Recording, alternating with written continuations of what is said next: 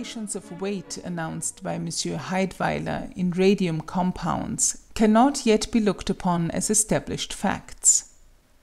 Elster and Geitel found that the radioactivity of uranium is not affected at the bottom of a mine shaft 850 meters deep. A layer of earth of this thickness would therefore not affect the hypothetical primary radiation which would be excited by the radioactivity of uranium.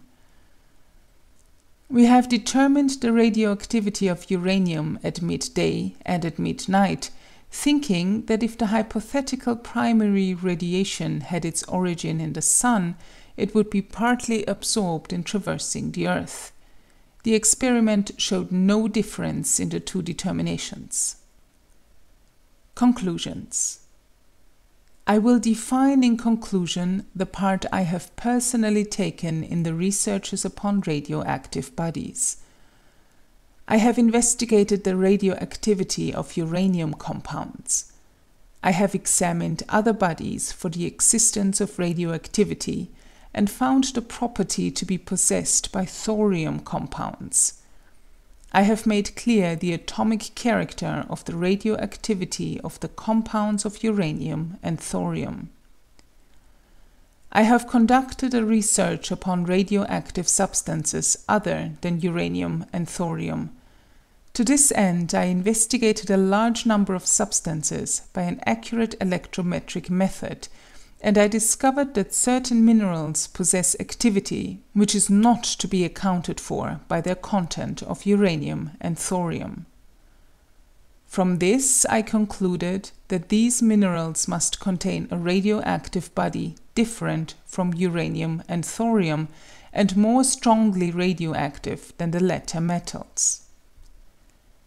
In conjunction with Monsieur Curie and subsequently with Messieurs Curie and Beaumont, I was able to extract from pitchblende two strongly radioactive bodies, polonium and radium. I have been continuously engaged upon the chemical examination and preparation of these substances. I effected the fractionations necessary to the concentration of radium, and I succeeded in isolating pure radium chloride.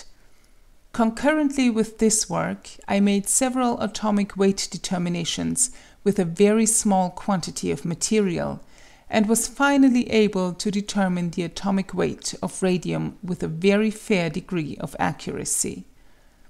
The work has proved that radium is a new chemical element. Thus, the new method of investigating new chemical elements, established by Monsieur Curie and myself, based upon radioactivity, is fully justified. I have investigated the law of absorption of polonium rays and of the absorbable rays of radium, and have demonstrated that this law of absorption is peculiar and different from the known laws of other radiations. I have investigated the variation of activity of radium salts, the effect of solution and of heating, and the renewal of activity with time, after solution or after heating.